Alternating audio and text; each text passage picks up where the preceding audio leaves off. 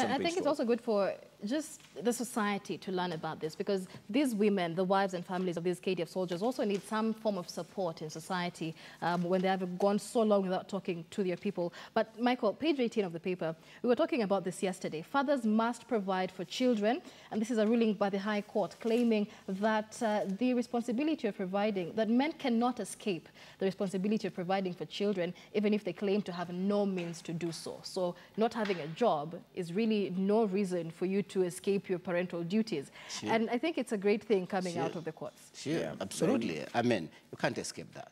I think you know, as a man, as much as you are a woman, I mean, taking care of your children is a duty. It's an obligation.